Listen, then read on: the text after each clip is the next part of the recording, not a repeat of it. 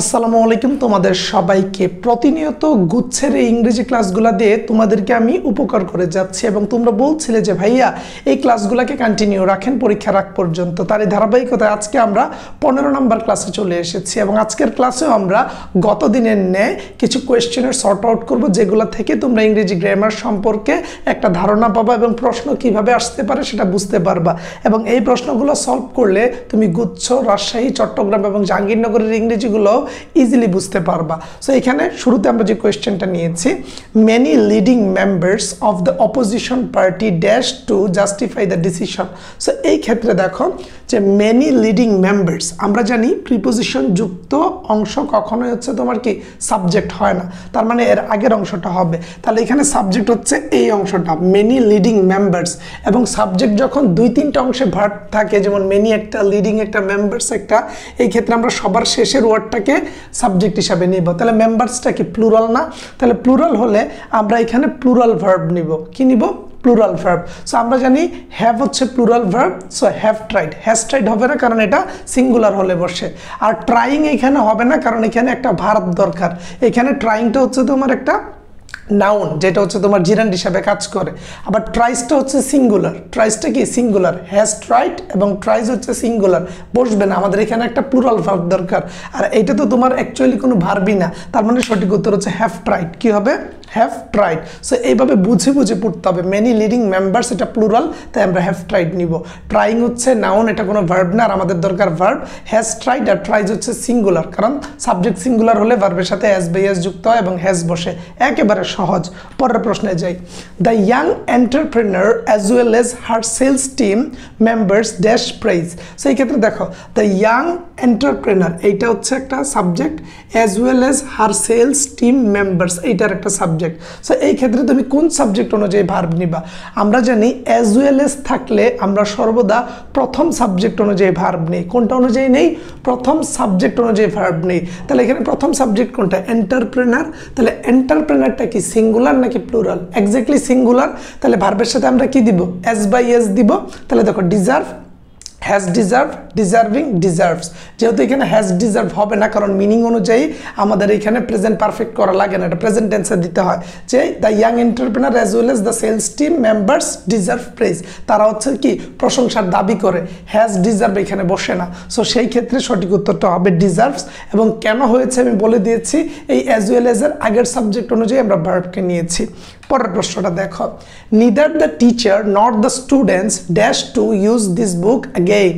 তখন neither or, neither নর, either or এই টাইপের জিনিস যদি থাকে, নট অনলি বাট অলসো, তাহলে আমরা সবসময় পরের যে সাবজেক্টটা আছে না, পরের সাবজেক্ট অনুযায়ী হচ্ছে ভার্ব নেই। সো এই ক্ষেত্রে দেখো নিদার নর থাকার কারণে এখানে দুইটা সাবজেক্ট আমরা পাচ্ছি। Neither the teacher not the students, তাহলে কয়টা পাচ্ছি? দুইটা পাচ্ছি।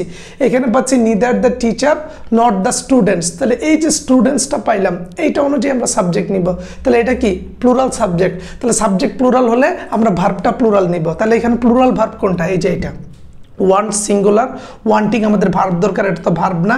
ইজ ওয়ান্টিং, এটাও সিঙ্গুলার। তাহলে একটাই আছে প্লুরাল, সেটা হচ্ছে ওয়ান্ট। একটাই আছে প্লুরাল, সেটা হচ্ছে ওয়ান্ট। বুঝে বুঝে পড়তে হবে।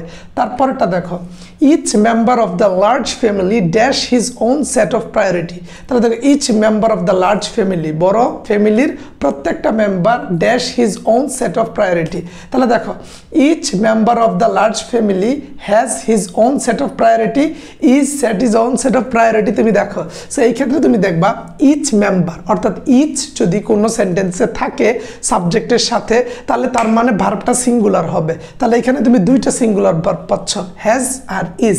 ইচ থাকলে কি হয়? ইচ থাকলে আমরা ভার্বটাকে সিঙ্গুলার নেই, ইচ থাকলে ভার্বটাকে সিঙ্গুলার নেই। এখানে দুইটা সিঙ্গুলার ভার্ব আছে, একটা হচ্ছে হ্যাজ আর একটা হচ্ছে ইজ। এখন প্রশ্ন হচ্ছে তুমি কোনটা নিবা? তুমি হ্যাজ নিবা নাকি ইজ নিবা?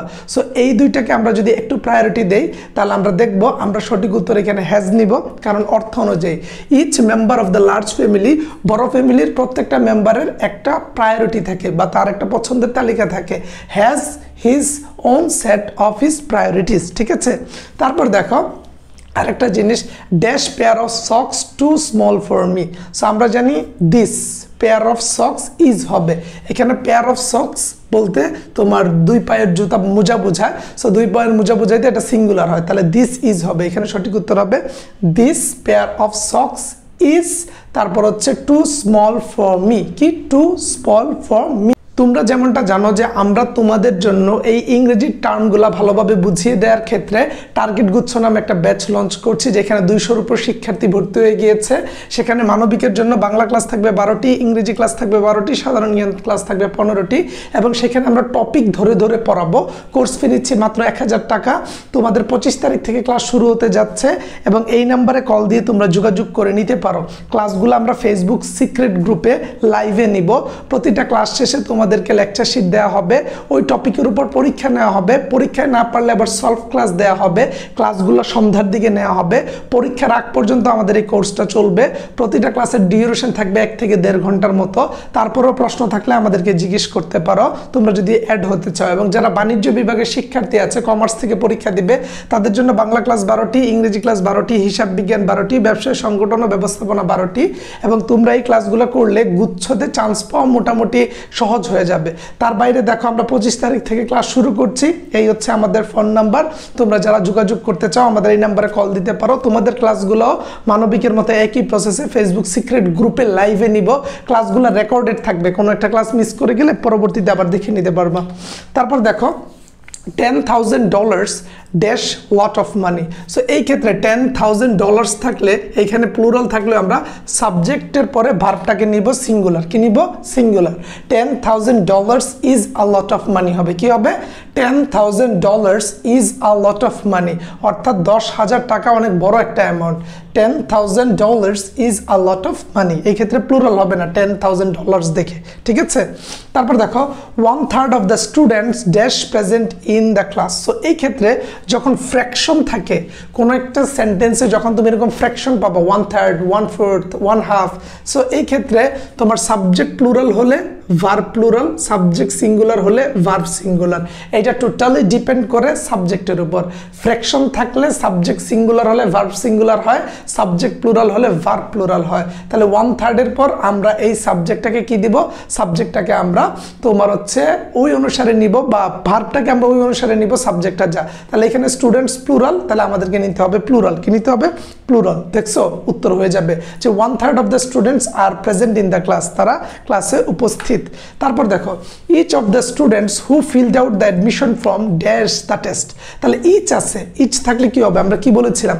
ইচ থাকলে হচ্ছে সিঙ্গুলার হয় না।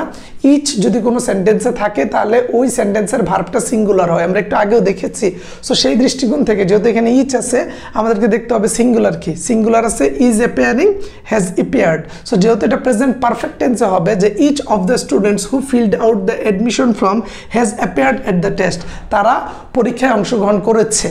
অংশগ্রহণ করেছে, এখানে করছিল হবে না, করেছে। সো মিনিংগত দিককে প্রায়োরিটি দিয়ে হ্যাজ প্রিপেয়ার্ড হবে, ঠিক আছে? আবার অ্যাটও বসাতে হবে, যেটা এখানে নাই, ঠিক আছে? অ্যাট দ্য টেস্ট হবে। সো আমরা পরের প্রশ্নটা দেখি। নিদার সুফিয়া নর I dash capable of solving the problem. So এইভাবে আমি একটু আগে বলেছিলাম যে নিদার নর, ইদার অর থাকলে আমরা পরবর্তী সাবজেক্ট অনুযায়ী ভার্ব নিব। তাহলে এখানে এই সাবজেক্ট অনুযায়ী ভার্ব কি বসে? I am. কি বসে?